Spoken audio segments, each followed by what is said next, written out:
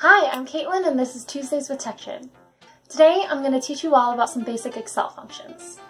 We'll start off pretty simple with the sum formula. It's pretty self-explanatory. This function calculates the total value of all the cells that you pick. All you have to do is write equals sum, open parentheses, and then select the cells that you want to add up. You can close formulas by putting a closed parentheses or hitting enter.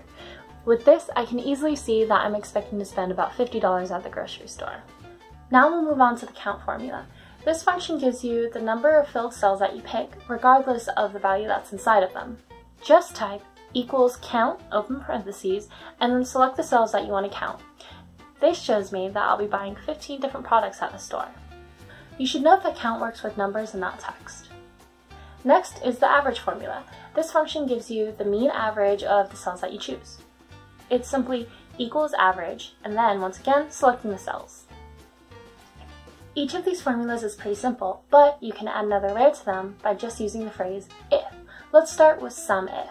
Say instead of wanting to know the total amount I'm spending at the grocery store, I wanted to know how much am I spending only on fruits. I'll put equals sum if, then first select the data that I want to use as my filter. Next, I'll enter in my filter criteria, which in this case are going to be cells that say fruits.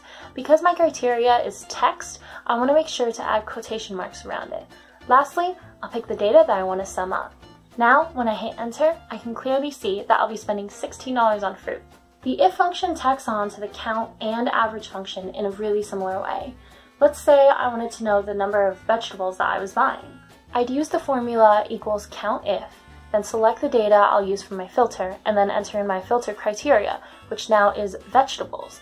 Hit enter and I can see that I'm planning on buying 6 different vegetables. If I wanted to know the average I'm spending on my meat products, I can use the average if formula, where I first pick the data for my filter, enter in the filter criteria, then lastly pick the cells that have the numbers I want to find the average of. This will show me how much I'm spending on average for each meat. I hope you can find some good use for these Excel functions. We'll go over some more next time.